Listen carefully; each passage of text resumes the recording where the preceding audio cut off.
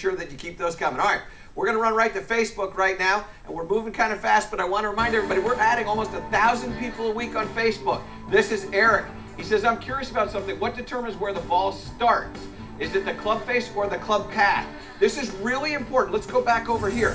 And the operative part of that whole question was, where does it start? Is it club face or is it club path? So let's get a camera 2 here, and let me give you a close-up. What happens is this. If I took this club and I moved this club on a straight line this way with the club face dead square and I went through like this, it would be logical to think that the ball would start straight. If I took the same path but I had the club face open and I went this way and I went this way, it would deflect to the right. It's what I call deflection. And so what causes the initial direction is a marriage between the path and the face. But it's not so simple as to say, if the ball starts to the right, then that's where the path of the club went. Because if the club face is open and I make this path go left, it can still start to the right.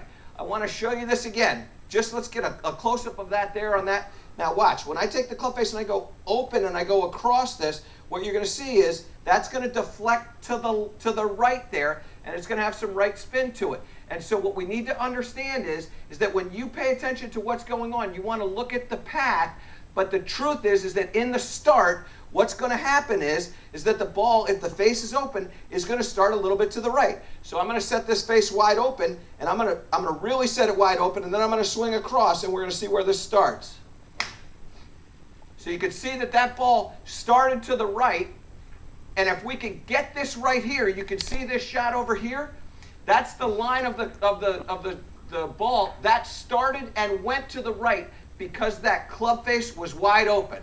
All right, we're going to throw this to the break here. Sorry I couldn't get more, but we've got some stuff over on the Golf Channel website. Go to golfchannel.com, and we've answered some more questions. We'll answer them over there. When we get back, our final swing thought.